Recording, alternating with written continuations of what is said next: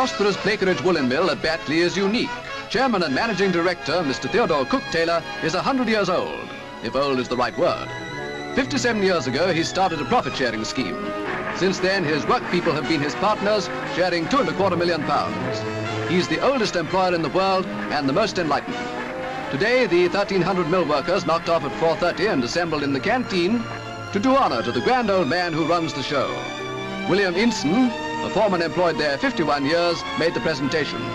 A bronze bust, which is the work of Roger Marsden, a local 17-year-old art student. At my age, in a man is his 100th year, he ought to be, well, I don't know what, going out of his head or something of that sort. Well, I'm not out of my head yet. I can hold my own in business and in other things, I think, with anybody yet. But it isn't nothing to my credit. It's the arrangements of Providence. I wish I were better looking. I'd better turn him round.